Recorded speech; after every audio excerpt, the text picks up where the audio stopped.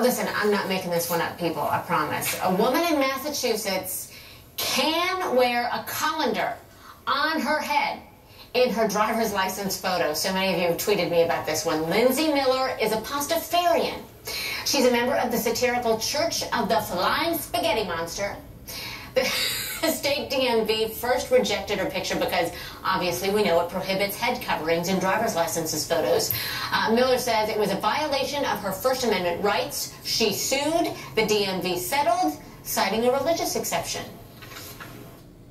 I'm like, you're discriminating against us just because you haven't heard of us? You know, it's like there's how many thousands of religions? How are you going to know all of them? So I hope this helps open the door so other people can go and don't have to have that hassle. Okay, so Miller claims her religion has existed in secrecy for hundreds of years, which made me wonder, if it's in secrecy, how are we supposed to know about it? But apparently it entered the mainstream just 10 years ago.